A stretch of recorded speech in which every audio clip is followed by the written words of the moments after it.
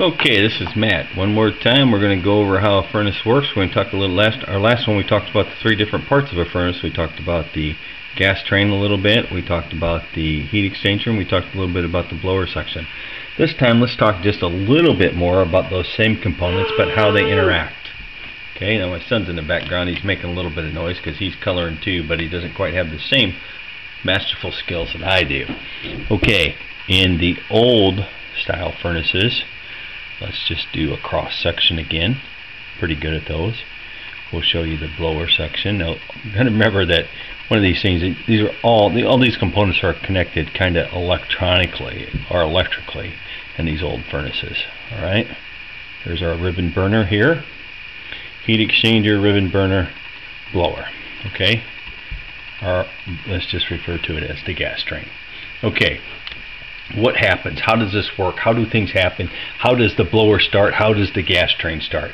Well, we have 120 volt power coming in to our furnace. All right, there's a transformer in there that reduces that power to 24 volts, or gives us a control voltage. All right, and that control voltage goes through a series of safeties and actually probably in this older type furnace where the pilot probably has one safety in it, which is an overheat control. And this thermostat sends power to here, or allows power to flow from our transformer somewhere here. Let's just put this here. Alright, it allows power to flow through and allows our gas valve to open up. Okay, so here's our basic, I'll show you what that is in just a second. Here's our basic function. Our thermostat calls for heat. In other words, it moves to a point that says, hey, I need to heat up, I'm cold. So it gets to 68, 72, whatever you've got it set on. It allows that to go through. It allows the gas valve to open up. The pilot light lights the ribbon burner, and it heats up this heat exchanger to a certain temperature. That's what this probe is right here. We're looking at a combination high, limit, and fan control. What it would do is get to a certain temperature, and then it would allow 120 volt power to go down and start our fan. And our fan, again, would do the same thing. It would start to blow. And then once the thermostat is satisfied, once it gets to that 72 degrees or whatever we have it set at, might be just a little bit more, it would shut off the gas valve. But our furnace would continue to blow warm air because this combination, high, limit, and fan control, was still controlling it. So that's how you know after a short period of time if your fan shuts off before and it's still blowing warm air. That's what it's doing. It comes on, allows the fan to blow, allows it to shut off. Now for some reason that the fan didn't come on, the furnace would come on, burner start blowing, or start sending heat up through the heat exchanger, but the blower never came on. This dial inside here would turn to a certain temperature and then would shut the entire gas train off, which is what we want to happen.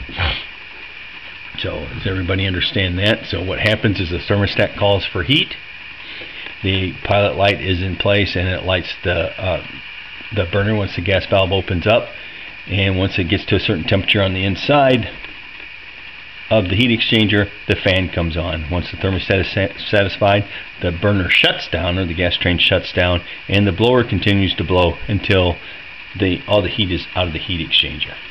So, all right, are there any questions on that? You can't really ask them, can you? But you can send them to me. I think my email is on that. So let's take a look at how a newer furnace works. Let me get rid of this. Now, in our last series, we went over the different type of heat exchanger. So let's draw a side view of our heat exchanger again. Okay, we got our vent pipe heat exchanger. We have our blower section. Again, oh man, let me put it in a circle. Let me make it look kind of like it does. There we go. All right. And we got our in-shot burner here with our gas train. But if you remember, we also have an induced draft blower up at the top.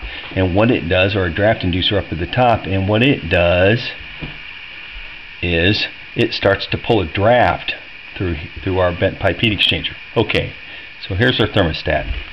Now this is probably all an electronic control board on the inside of your furnace, so you won't have the same components. What you will have is you'll have 120 volts that's being converted to 24 volts for a control voltage again, but this is what happens. Your thermostat calls for heat. It allows that circuit to be made again, but then it tells this induced draft flow through the control board in the furnace, it tells the induced draft fan to turn on.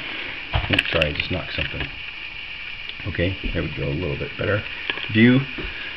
The induced draft fan comes on, and once it makes its safety, it pulls in a couple pressure switches to make sure the flue isn't blocked and everything is working properly. It pulls that through, and it starts a glow plug up. Remember, we talked about that before. It starts to glow plug up. And once that glow plug is on for 35 to 45 seconds, it allows the gas valve to open up. It sends a signal to the control board, says, hey, I've been on long enough and I'm working properly, and the gas valve comes on. So the gas valve comes on, the gas comes across that excuse me, I got lost there for a second. The gas comes across that hot surface igniter and ignites and goes through. Now, in that control board is also a fan control that tells that fan to come on between 35 and 180 seconds. Inside there could be 35, but it could be 45. So somewhere in that time frame between 45 and 180 seconds, that fan is going to come on. So you don't want it to blow cold air. I think they probably come on at a certain amount, certain time from the factory, probably around 90 seconds. So they come on, and once your thermostat is satisfied, then all this shuts down. The induced draft blower will be the last thing to go off, and then your fan will stay on between 90 and 180 seconds to get rid of all that gas or all that heat that's left in your heat exchanger. So that's pretty simple. That's your sequence of events. That's what I call it. So in an older style furnace, your pilot light has to be lit. That's one of your safeties. The thermostat calls for heat. It allows the gas valve to come on. Once that heat exchanger is heated up to a certain temperature, then the fan comes on via the combination high limit and fan control, and then once your thermostat is satisfied, it shuts down and the fan continues to blow until all the heat is blown out of the heat exchanger. In a newer style furnace, your thermostat calls for heat, your draft inducer comes on here. Once it makes its safeties, it allows or sends a signal. I like to say allows, but it sends a signal to the control panel that says for the hot surface igniter to come on. Once it's been on for a short period of time, it sends a signal back down there and says, hey, I'm on, I'm ready to go. The gas valve opens up. When the gas valve opens up, it allows that gas to go across the hot surface igniter and burn off. And once your thermostat's satisfied, it kind of just does the opposite. It shuts down the gas valve and shuts down the draft inducer, and then about a minute and a half later, it'll shut down your fan. Any questions, just send me an email. We'll cover a little bit more in our next one about condensing furnaces. Thanks a lot.